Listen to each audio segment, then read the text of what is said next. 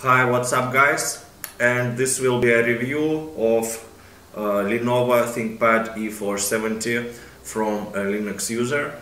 So I bought this laptop without any operating system, and it is pretty budget laptop. It costed about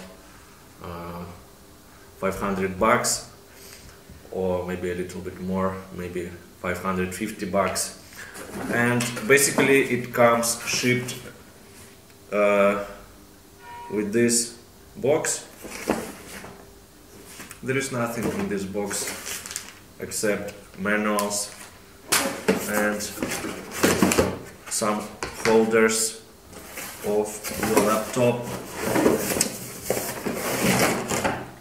like this. What else? Something like this cloth, but it is useless, so you can throw it away.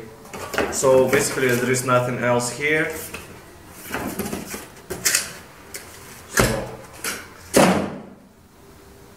And also there is a charger. So this is the charger and laptop. That's it. It is pretty heavy actually. I thought it will be a little bit lighter than this. So first of all I will show you how it looks. So this is how it looks like, and it has matte screen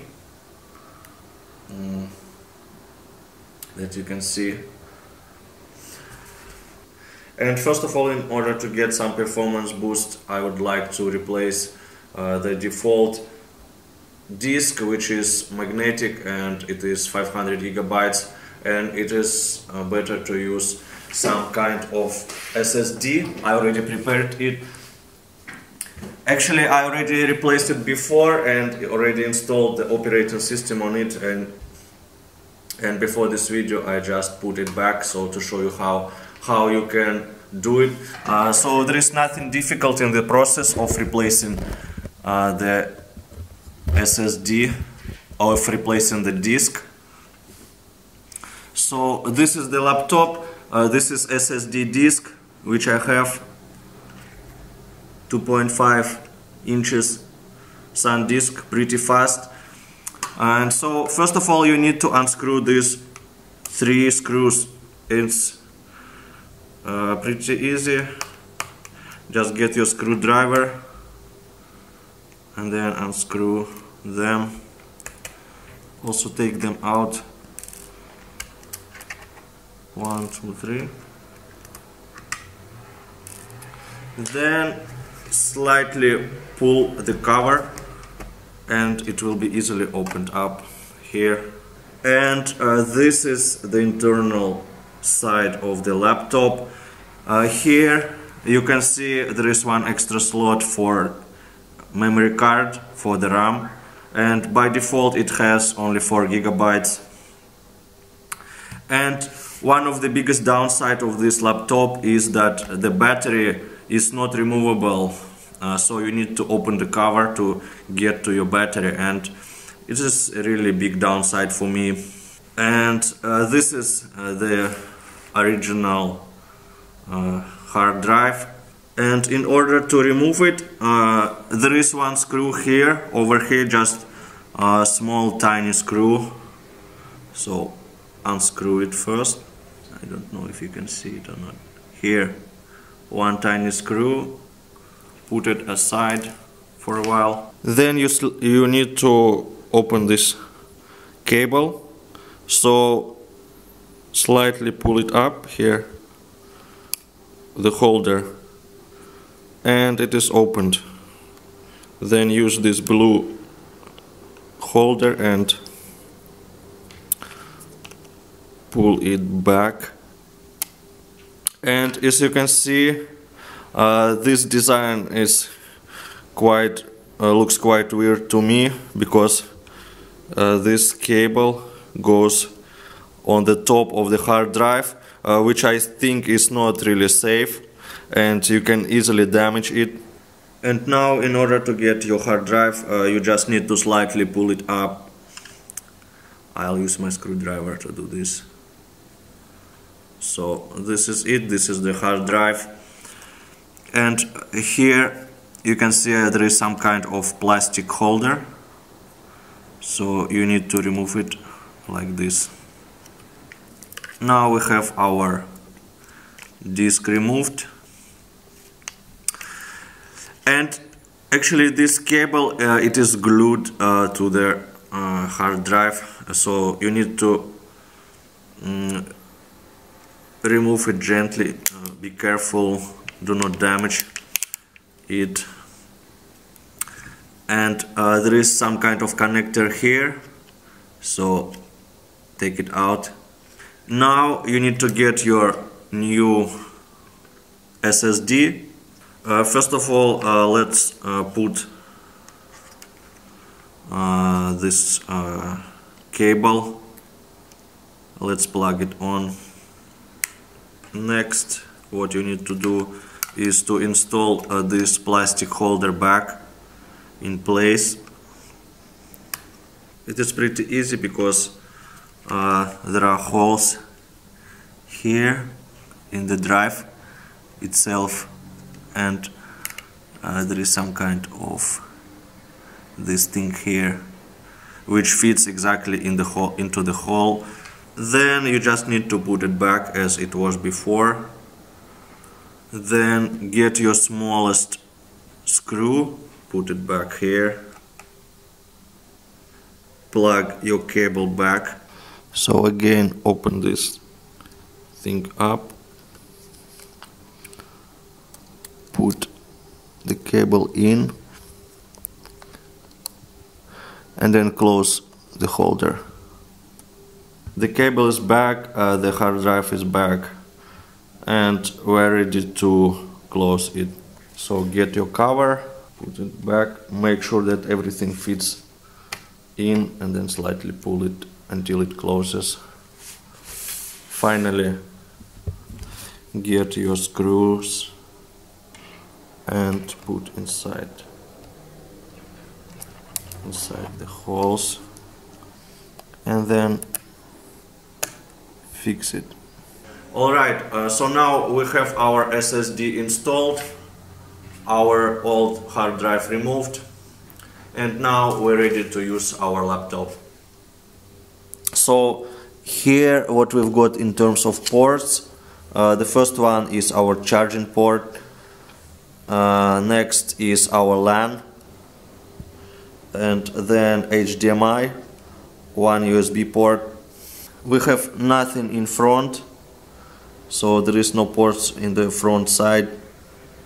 So on the other side of the laptop we have our memory card or SD card slot, then our headphones jack, then we have two USB ports. Here some kind of small hole, I think this is for the lock, I'm not sure, I've never used it before. And here on the top cover we have our ThinkPad label, and actually this small red dot is kind of blinking when you suspend it or when you plug your charger. This is the cover of the laptop. It is plastic, just standard plastic, nothing special here. And you can open it using one hand because it is pretty heavy. One of the best things that I like about this laptop is keyboard. It is really nice to press them, and there is also trackpad here, the red dot. There is touchpad. This laptop contains Core i5 CPU, and also on the other side there is another label. And here we have our power button. Here you can see that it is actually the version of our laptop. It is e470. And one of the things that I don't like about the keyboard is that they kind of grayed out the functional keys here. So you can pretty easily see where is the volume control, you can see the brightness, but it is not really easy to differentiate which is F10 or F11, and you always need to spend some time to find where is the location of F10. So now let's turn it on. So I will press this button. I have already my operating system installed. By default I'm using Debian system. After I press enter, you can see how long it takes to load it. So basically it's pretty fast. So here it is. I already have my operating system up and running.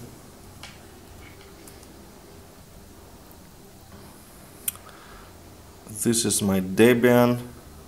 Also we can check how the internet works. So I will plug the Ethernet cable here so you can see it works. So next thing I wanted to show you is how the multimedia works, and I will just play some kind of video. Do you speak English?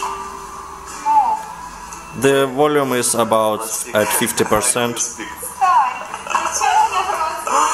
Sorry, I cannot speak Russian. You can see if I'm changing the angle. Sorry, I don't understand you. What's your name, by the way? Huh? What's your name? I'm just slowly changing the angle. Okay, so you can understand me?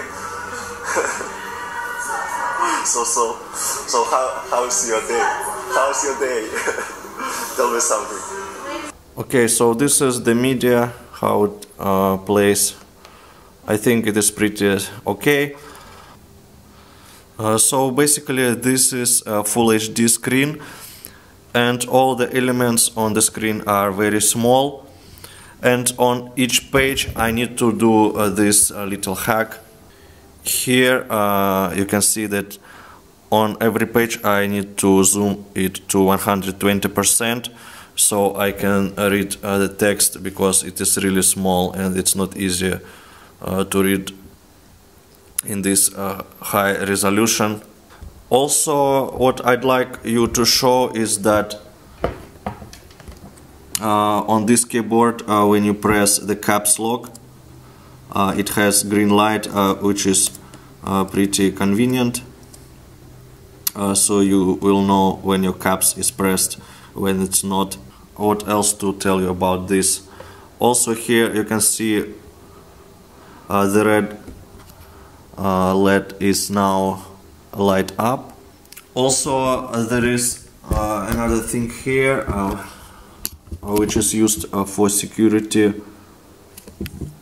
This is your fingerprint scanner here, but I'm not using it. So what I can say in the conclusion of this short review is that this laptop is really good value for the money. You will get decent performance, you will get nice keyboard, nice screen, matte display. Also you will get a long lasting battery. I think it is enough for about 5 hours of work without charging it. But there are some downsides as well. In particular for me, as for Linux user, there are no Wi-Fi drivers for this laptop, and also the battery is not removable, and the weight is pretty big for me. It is quite heavy. But overall, as a temporary solution, this will be okay for me. That's it for this review. That is all what I wanted to tell you.